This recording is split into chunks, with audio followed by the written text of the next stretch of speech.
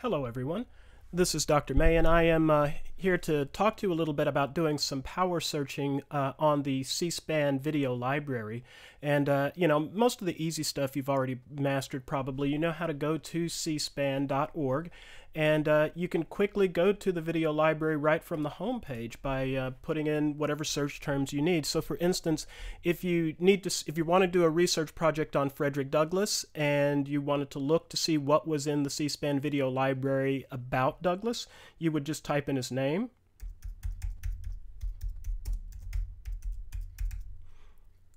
And press enter, and you're going to get a lot of results for this. Now, it doesn't give you how many results, but oftentimes for a topic that's pretty popular, you might get hundreds or you might get thousands of results from the video library.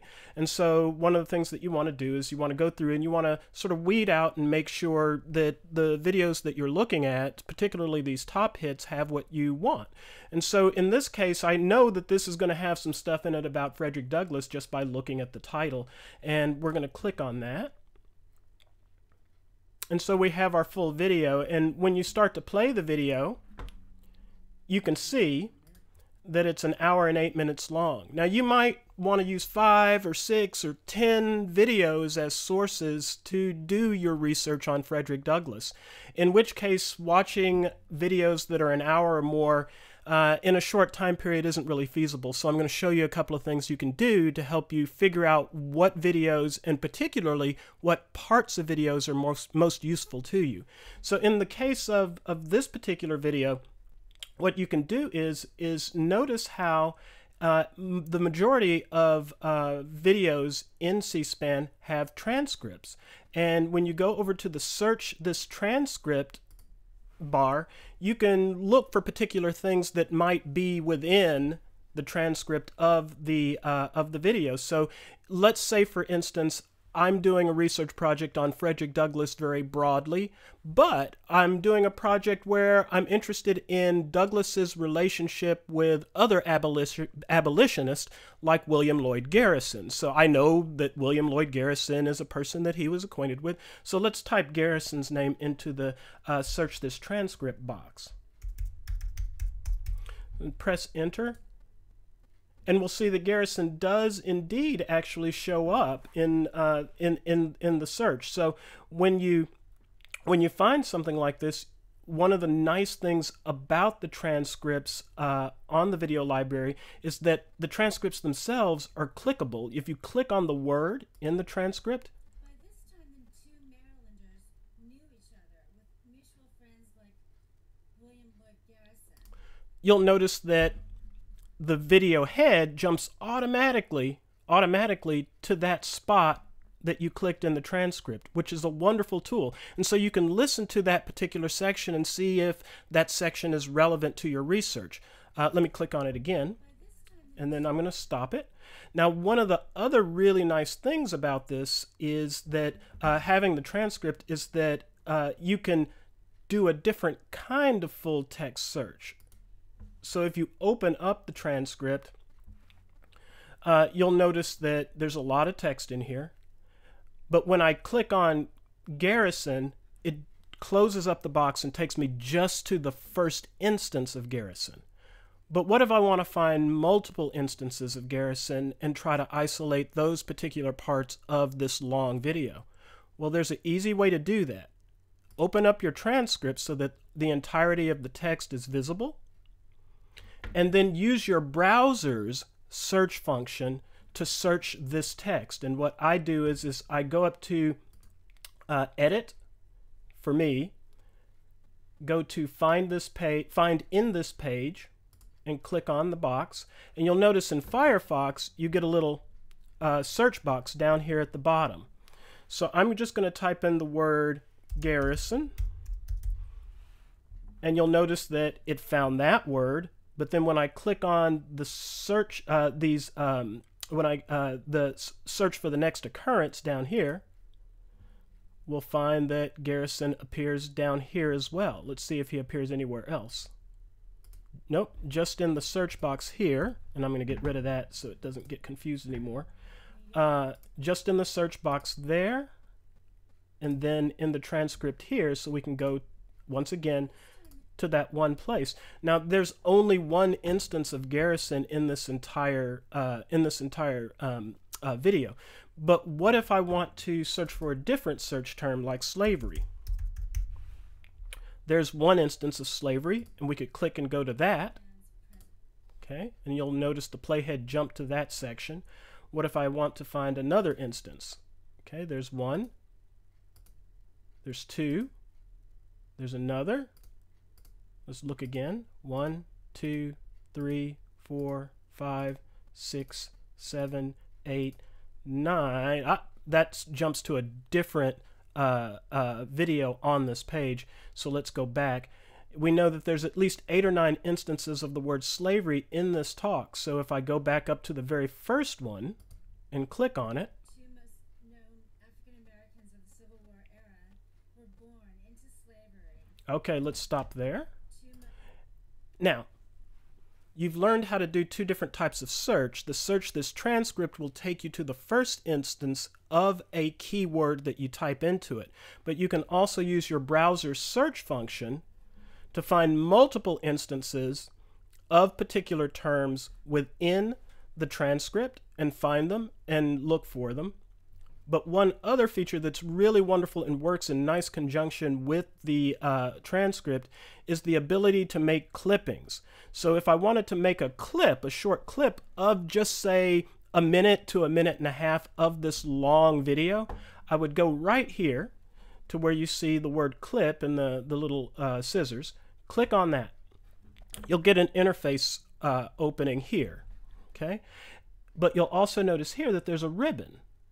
Now this ribbon has a start time and an end time side. The start time is just a few seconds before the word that you search for in the transcript down here. And it's going to automatically give you 30 seconds of a clip. So if you click on play, it's going to start where your first ribbon is, and it'll go until the end, till the end of the second clip. Now, let's go back again. What if I want a little bit more than that 30-second duration?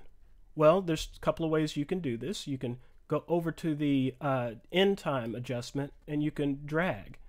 And you can drag and make an adjustment and get as much of the video as you want to make a clipping of. So let's say I want to make a clipping from the first playhead to about the 1 minute mark. So as you see over here under duration, that changes every time you move that second ribbon. You can also move the front ribbon if you need a little bit more start time, but I'm just going to do the back one until we get 1 minute. When you get close, you can go over to the interface, go to end time, and you know that the duration that you've marked is 58 seconds, so let's give it 2 more seconds. So instead of 21, we're going to give it 23, and then hit return. And there we go. We have our 1 minute clip marked out right here. And we can play that clip and preview it by clicking on the preview clip button. If we could transport ourselves to the eastern shore of Maryland, there Harriet Tubman and Frederick Douglass, the 2 most known African Americans of the Civil War era, were born into slavery at about the same time. Let's stop there. That's an excellent clip. I want to keep that. So let's go to next. Press your next button. Now we're gonna save that clip. Click the next button, and you'll be given instructions on to make a title. Douglass and Tubman born. And then add a detailed description. And in this case, I'm going to say that Douglass and Tubman are born at roughly the same time.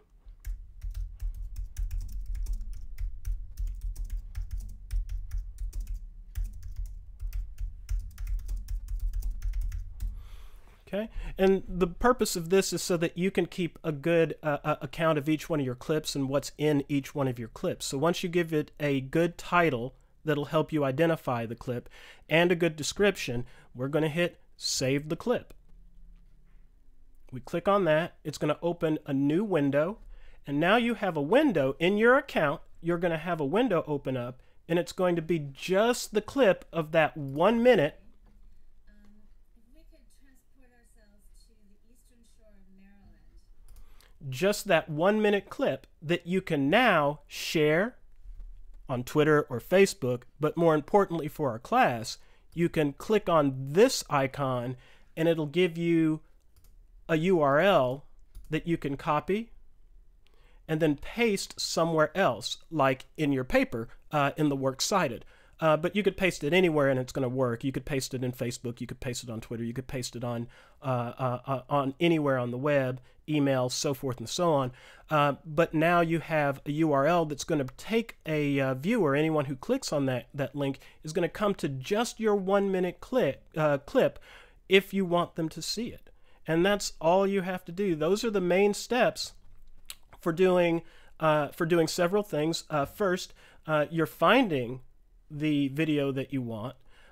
You're taking a look at the transcript and searching it to see if it has the key words in it that'll help you to know whether or not that clip is relevant to your research. You've also learned how to use your browser search function in order to find particular terms in the video, and then you've also learned how to click on the transcripts, the words on the transcripts, to send the playhead to that exact spot within your larger video. And finally, you learned how to make a clipping of longer videos so that you have a collection of short clippings that you can use for your research and that you can also embed and share with other people either on the internet or in your research papers. And that's it. If this isn't clear, just let me know. Look at this video a couple of times, and if it's not clear, just let me know, and I will slow it down and break it down into smaller chunks for you if we need to. Okay? Thank you very much.